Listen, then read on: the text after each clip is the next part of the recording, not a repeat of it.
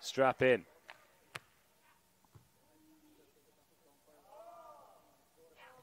Oh, battle at the net for the first point. Huberli wins it. Through this competition so far, they've won 3 of their 4 sets, 21-8. That is not something you see very often at the World Tour level, much less a World Championship level. Their career, they're just playing so smooth. As you mentioned, back-to-back bronze medals, and then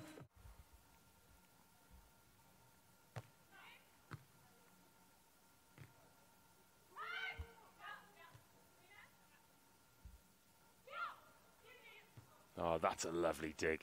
Great read. Still had to stretch every sinew to get there, and then makes it pay by winning the point. Which is her opposite hand, and then gets up in the short poke back. 4-4. It's that left-handed serve. On a monster block. Good run this for Germany. Airtight, doesn't have a whole lot of room to go, and just a really nice, like she did right there, and creating those alleys and those little low lines that she just hit right there. And it was just such a good job of fending off a very good serves. This one here, another tough one, and a very good option. So Brunner with the serve.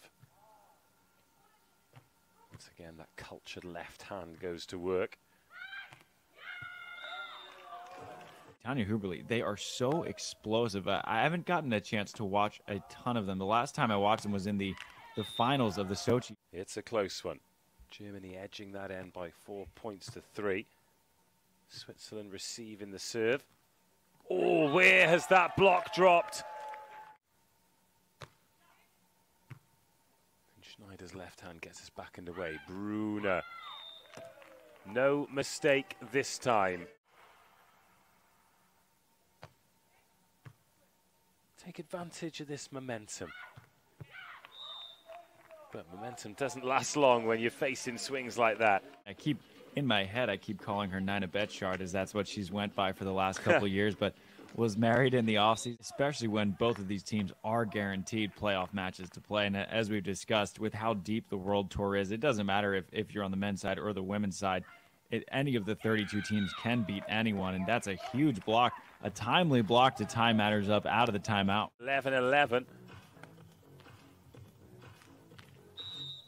She's going to find the open space. She's going to hit poke shots and line shots and cut shots and jumbos, and she will find so many different ways to score. She's so smart. Her game, actually, it resembles a little bit of what we saw from Adrian Carambola. But you just have to take advantage of the times where she doesn't hit the perfect shot and be ready for those. Here we go again. See where the defense is giving them space and then them capitalizing on it. But to make that rapid calculation between here's the space and here's what I need to do to hit and beat the defense, it's just such mental alacrity for the offensive player. And they have gone perfect this entire World Championship so far. Their closest set, it's been 21-12. Already Germany has played them closer than any team has played them in a single set. So I think this is a super valuable experience for them to have. And what a beautiful, beautiful poke shot. And as it goes by, you send up a couple Hail Marys and have a discussion above and say, thank you very much. I'll take that 2 inches out. Oh, what a lovely late adjustment there. Brunner to serve.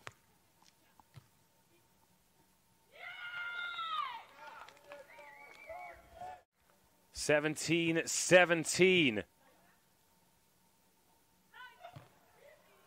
Oh, that one is off the block, and Switzerland back ahead. Different stratosphere up there.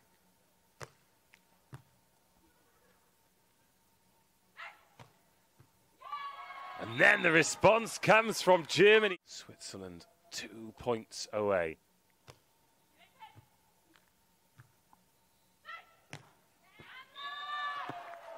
And again, Germany produced something brilliant.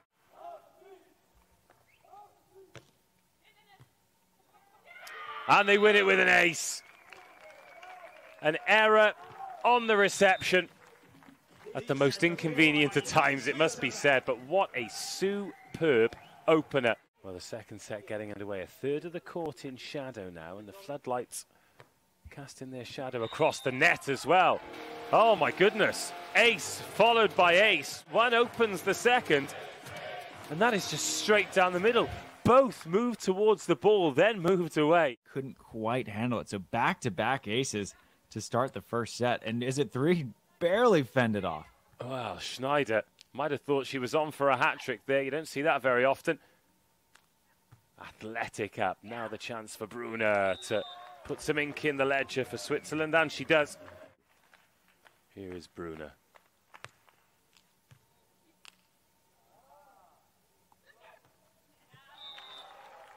In golf, great club selection.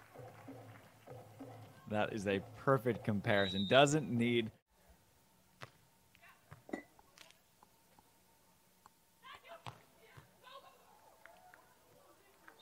Again, there's a great dig at the back of the court, but Schneider back at the service line after those two aces to get him underway. Puts it out to the right this time.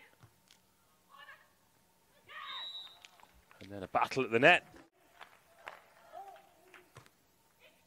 Plenty on that serve. Half in the sun, half in the shade, and you can see Nina Brunner coming out of the shadow, serving it into the sun, and there is almost another ace, getting a free ball opportunity in return. Well, that is the end to be at, isn't it?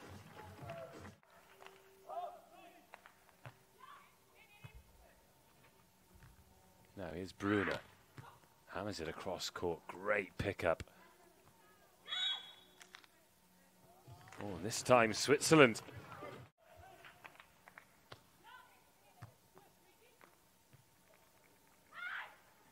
That's a nice touch at the net.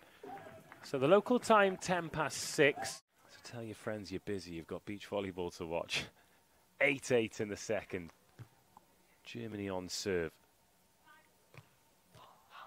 Oh, not for long though. Setting a lefty on the left is not an easy thing to do. You have to push it a little bit further, especially in transition. Just really well done by both Schneider for the dig and Ittlinger for the set.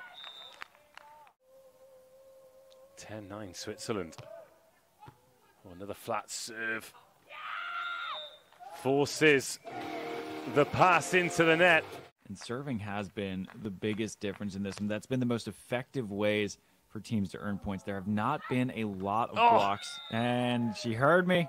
She must have heard me calling her out for not having a lot of blocks, and just like that, after this match, it's single elimination. It's one and done. So this is very valuable experience for both teams to respond, because we've seen runs being made by both. We've seen Germany go on some big runs in both sets. We've seen Switzerland. So Brunner with the serve. 2/3 of the court in shade now.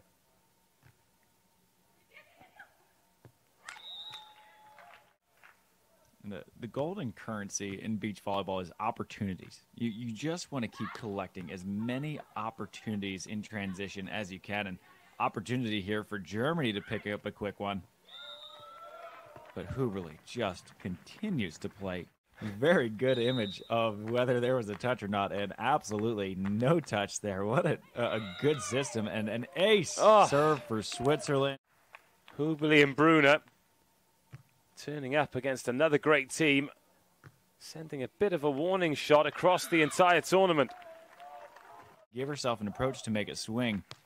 Tanya Huberli is playing the most impressive match I've seen all morning, which is something because we've seen a lot of volleyball.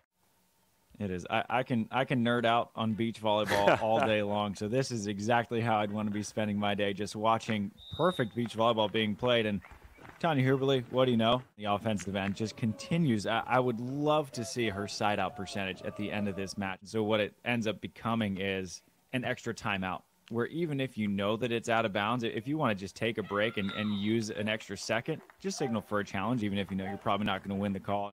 It's smart, just using the system however you can. Second ball play. Good dig to keep the ball alive. Last chance saloon here for Germany. And another good dig. Sends it skywards. Oh, but then a handling error called. That's a tough one. But as we said, I mean, Switzerland very much in control here. But this match, both teams are moving on. So if you're Sandra Ittlinger and you want to test out, see if you can handset that ball, test it out. Serving for the match. Or serving to stay in the match, should I say. Chance to win it down the line from Brunner. Her and Huberli embrace. They are 3 from 3. Diving one-handed dig down the line from Isabel Schneider, or just a really good float ace. But we haven't seen Switzerland give up a run, which is how you stay in sets, how you stay in games, and ultimately how you keep opponents from scoring more than 8 points.